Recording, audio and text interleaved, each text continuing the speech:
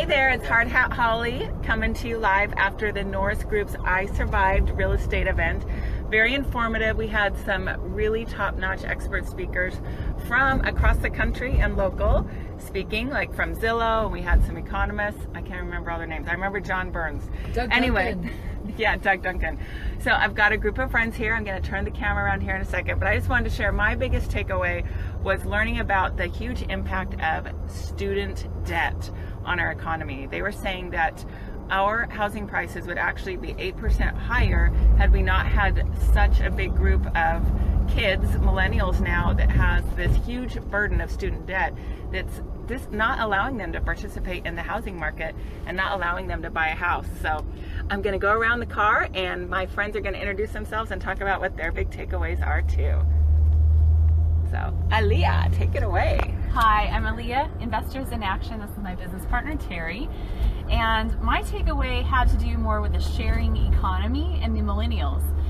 What we have in place is things like Airbnb, SoFi, all these creative websites and technologies that allow us to participate in real estate in different ways. So how that's shaping out the future is yet to be fully seen, but it was just very interesting to hear the technology side of the conversation and how those sharing economies, you know, maybe baby boomers having multi-generations living in the house. Once their kids move out, they might be renting out rooms, how that affects the whole economy with where people are choosing to live.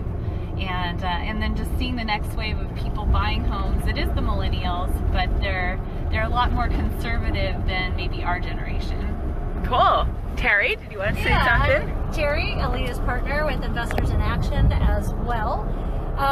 One of the biggest takeaways I had was the idea that home ownership is no longer as desired as it used to be in years past. So people are much more comfortable living in apartments or with the idea of being a renter, whether it's in apartments or renting a home. It's not quite as taboo as it was to have gone through a foreclosure and to not be a homeowner anymore. So the idea of coming through that economy and the economic downturn and landing wherever you landed is not such a big deal, and you don't have that stigma that makes it a bad thing. So I thought that was a very interesting change from how I know it used to be, and certainly how I grew up, where it was always, you know, you go to school, you go to college, you come out, you get a job, and you buy a home right away. So that's really no longer the case, not only because of the student debt factor, but because things have shifted and changed. I might actually add to that. The whole thing with accountability was a topic of conversation where it's actually quote unquote smart to default on your mortgage if you can't pay it versus struggling to make the payment. So I thought that was an interesting shift in the 2008-2009 cycle where people were losing their homes. People are now saying, well, if you need to default, you might not lose your home. You might be able to sit in it for the next 4 years and not make a payment. So that level of accountability is no longer there as part of our culture. Yeah. Okay, Miss Karen, the sponsor of our fun night. Yay! You want to say something to add to that? I mean, you know, to change the gears a little bit, is every time we come to I Survived Real Estate, I hear Bruce Norris talk about bringing back the assumable loan, you know, where the non-qualifying assumption. Wouldn't that make so much sense? And I would just love for somebody to bite on that idea one time. I mean, it worked out so well for so long, being able to take an FHA loan and you know, be able to qualify as opposed to having to come up with this huge down payment. Maybe some of those millennials will get into houses if they could assume a mortgage. So like to see that come back, and I hope Bruce will continue to bring it up every time.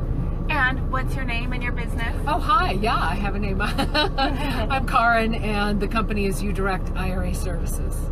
Yeah, episode 8 on the Hard Hat Holly podcast. Oh, episode 8. Yeah. Oh, go check it out. She can help you invest your retirement. Okay, here we go. All right.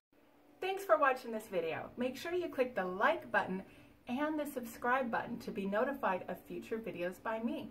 Go to the website hardhatholly.com to get your free download on how to find houses to flip for profits.